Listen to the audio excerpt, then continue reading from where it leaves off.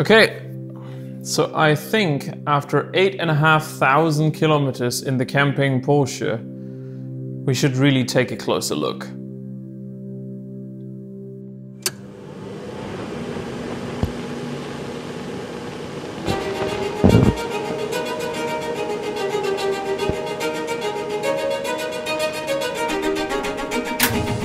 The Porsche 924, the craftsmanship, superb. The performance, breathtaking. And the price of leasing one, surprisingly affordable. Drop by your Porsche Audi dealer and find out how little it takes to get behind the wheel. Why lease a car when you can lease a legend?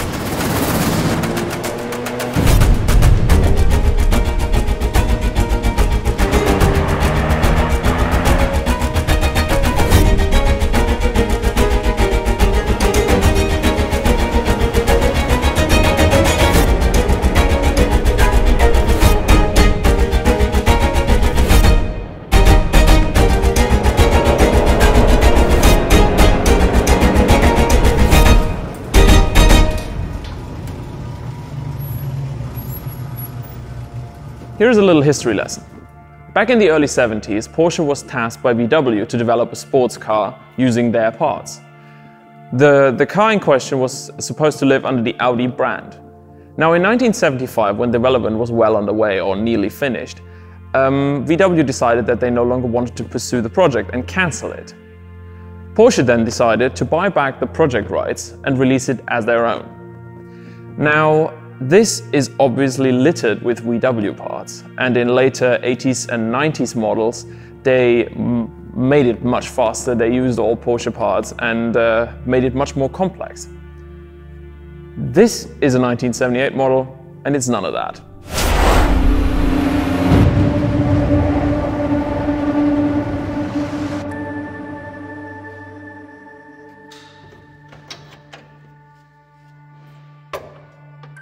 Up front, we have a whopping 125 horsepower from 2 liters of displacement on an inline-4 sourced from Audi and originally used in a van.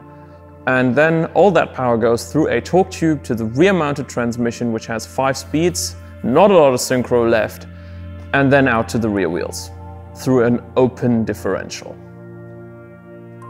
Apart from a new used engine that we had to put in, all of that is stock. Since a car of this nature is obviously not really meant to go off-road, we had to make some changes and some additions. The first and the most important one is obviously the suspension. We lifted the car rear and front by 40 millimeters, and although we love a good all-terrain tire, for the winter adventure that we did, we needed some proper snow tires, and these Nokian Hakkapeliitta R3s were absolutely terrific. We love them. I mean, honestly, surprise of the trip. And they're not even spiked. But yeah, maybe there will be all-terrains on this in the future. Obviously, we didn't stop at the bottom. We also had to do something up top. And because you need a full-size spare and the fuel tank in this car is quite small, we obviously had to have a roof rack.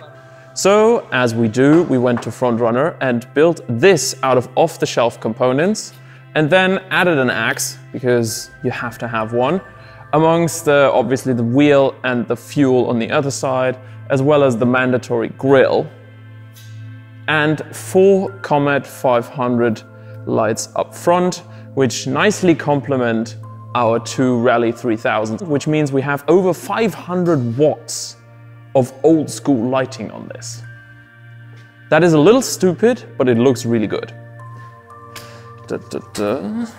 Since this is a sports car and we didn't really have any space, we opted to put the also mandatory Max Tracks on the rear hatch of the car, on custom fabricated and then construction glued on mounts. On the interior, things remain largely unchanged. We did, however, opt to replace the 60-ish amp-hour battery with a 95 amp-hour battery, laid flat because that's the only way it would fit, which we used to power our auxiliary electronics over here. We installed a kill switch amongst additional 12-volt plugs, a ton of USB plugs, a Bluetooth transmitter instead of the radio, so that we have space for a switch panel down here, and then the most critical road trip accessory that one could ever add, and that is the CB radio.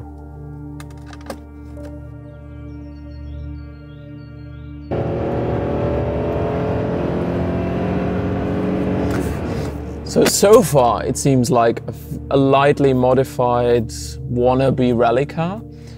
But then we come to talk of the last thing that is supplied with power through our auxiliary system, and that is the heater. And now is the point where it gets interesting. Despite this really not looking like it, this car was actually built to sleep two people in temperatures way below freezing. You know, it's kind of rough to really show what this car is capable of when just standing in the workshop and like me talking about it, so why don't you come along camping?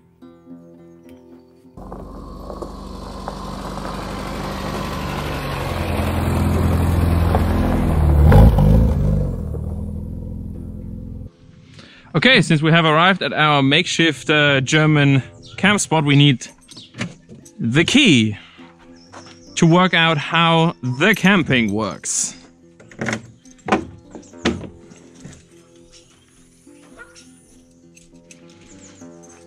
As you can see, the car is clearly not fully packed for obvious reasons, which is why I'm gonna simplify this. Just pretend all the stuff goes in front of the seats, which is where it would normally go in -20.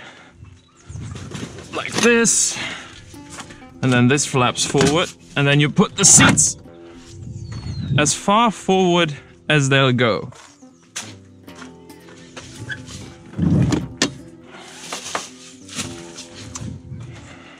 Next step is to lower the rear bench, as you would do normally, and then turn this platform 90 degrees. And it folds so that it fits in the stock configuration here. Now normally you would do this with two people, which makes it a little bit easier, but I'm gonna make it single-handedly and struggle a bit. And as you can see, there is a lip here, right here, where this slides in very neatly and then opens up. Down here then, when this is folded down, you tighten these camping table legs on either side. Then you only take this custom fit mattress, turn it around, and you're done.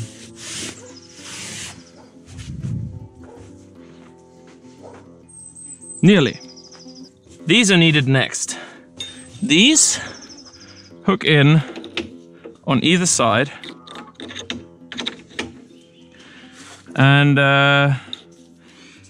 allow you to have the hatch partially opened and taking all the load of the pop top.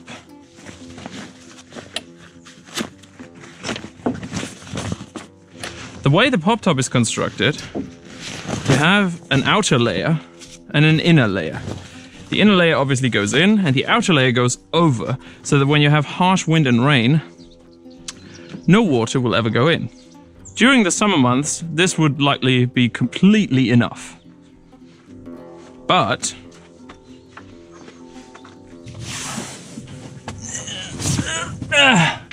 and I'm in. I am in. To make sure we survive the winter cold that we were in, these marine buttons were fitted in addition to the original carpet retaining buttons that were there. And those close off the rear very nicely. Now currently it is very, very warm in here. But if it were -20, you would flick this thing here, which would then trigger this heater, which is B-roll, situated in the spare wheel well.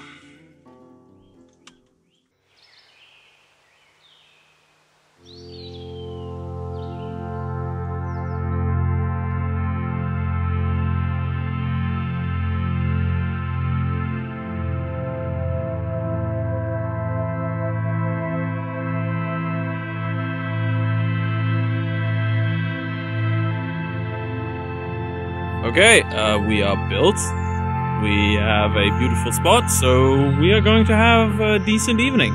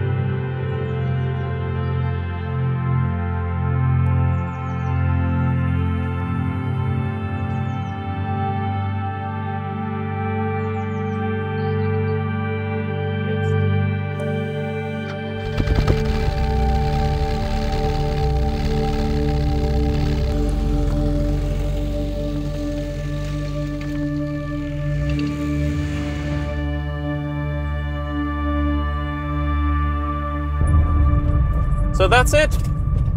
And I think, as you can see, if you're determined enough, lots of cars can go lots of places. You know what? This was an unexpectedly good idea. We both didn't think that this car would fare as well as it did. And now we're completely hooked on the idea. So you should go and do something cool too.